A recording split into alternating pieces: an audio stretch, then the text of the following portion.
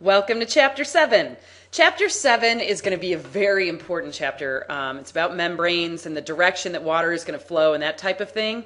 And if you're going into nursing, there's going to be a lot of questions that you're going to be asked about this type of thing. So definitely make sure you understand this very, very well.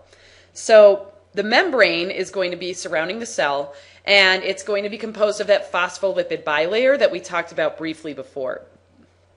So here is a picture of that phospholipid bilayer. Now, the phospholipid molecule is an interesting one. It's called an amphipathic molecule, and that's because it has a section that's polar and a little section that's nonpolar. So you can see the polar part is going to be these little gray circles that you see here, and the nonpolar part is going to be all the yellow that you see here. And so that's why they orient themselves in this way, because the inside of the cell down here is going to be mostly water, and outside of the cell is also going to be mostly water. So the polar or hydrophilic part of those molecules is going to want to face the water, and the hydrophobic parts are going to want to be as far away from the water as possible. So that's why they set up in that way to form the phospholipid bilayer. Okay. So the bilayer is going to be stable, and that's because the water is always going to be continuously repelling those nonpolar parts of it. And so if we think about this question here, which type of molecule would pass through the phospholipid bilayer more easily? Let's look here. So if we think about polar versus nonpolar, if it's got to get from here all the way across to here, what type of molecule would have an easier time getting across? Hopefully you're thinking that a nonpolar molecule would be able to get across more easily. That's because it might be a little tough right here, but once it gets here, it's smooth sailing because nonpolar and nonpolar like each other, and then it can get shot out over here. If you had something that was polar, it could get to here, but it's not going to get all the way through that nonpolar stuff. So the answer to that would be a nonpolar molecule would get through the phospholipid bilayer more easily. Okay. So what we're going to talk about is the way that the membrane is going to work and what its components are. And so when you see pictures of the cell membrane, it's going to look like this. This is called the fluid mosaic model. And the reason it's called that is because the phospholipid bilayer is fluid. It's always kind of moving. And if you look at it from the top, it does kind of look like a mosaic. So there's your description there.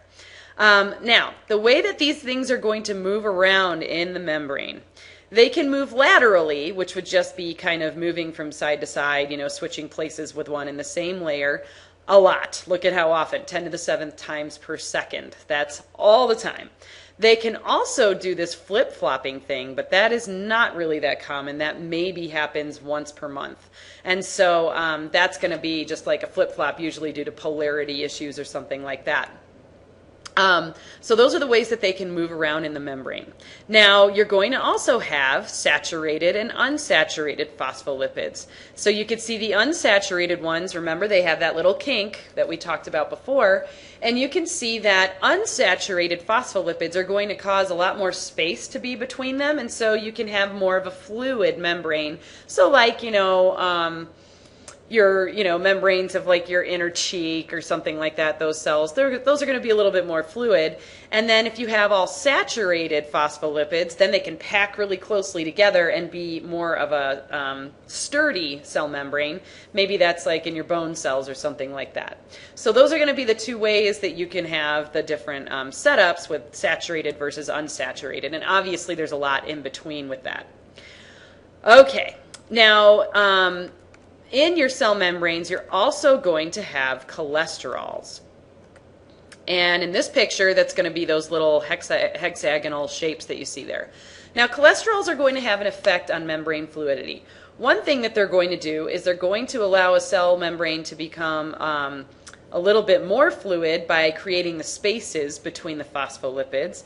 But cholesterol is going to actually be kind of sticky, and so it's not going to allow them to become too fluid and totally kind of fall apart. So cholesterol is a really important part of the membrane because it kind of keeps everything in check, which is important. Now, does that mean that you should go home and eat like 50 donuts because they have a lot of cholesterol in them and that's good for your cell membranes? Not so much.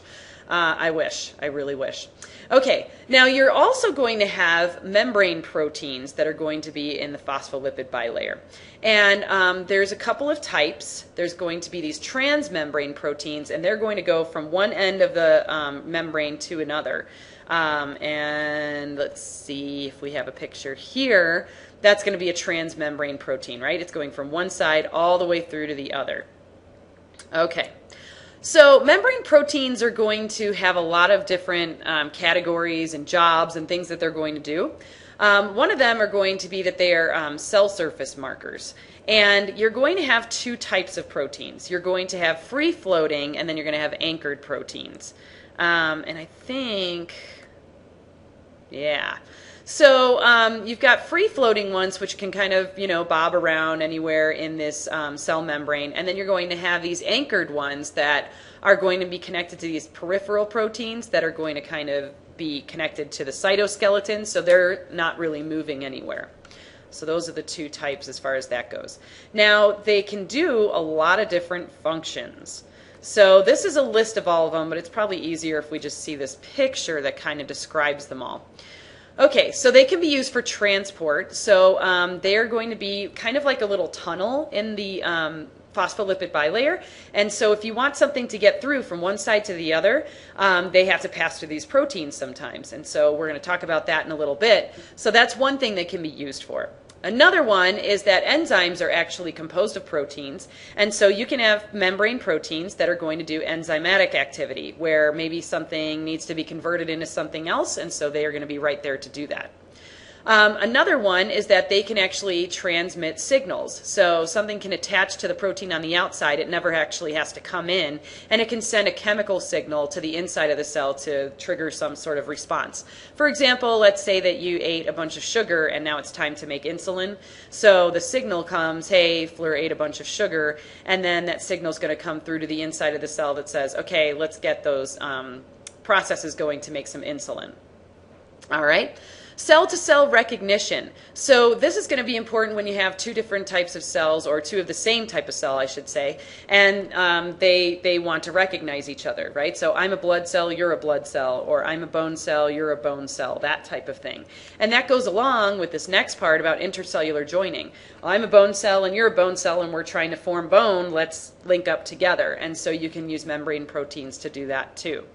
And then the last thing is that you can use these membrane proteins to attach to the inside, that cytoskeleton, and then also attach to the outside for that extracellular matrix. All right. So those are all of the different protein functions that you can see here. Now, as far as their structure goes, I was talking about how you've got integral and peripheral proteins. So here you can see the difference. So integral proteins are the ones that are going from one side to the other. Peripheral proteins are all along the inside of that membrane of the cell. They're along the periphery, right? So that's how you can remember them. Now, integral proteins, the one that go from one side to the other, can either be what are called single-pass anchors, which are just kind of there to hold everything together, or multi-pass channels, which are going to be like those tubes that we talked about that things can travel into and out of the cell with. And then the peripheral proteins are going to connect the membrane to the cytoskeleton and also help with signaling. Now, in the next section, we're going to talk about how things can move across the cell membrane, and this is that really important section that nurses always say that are on their exams and that type of stuff.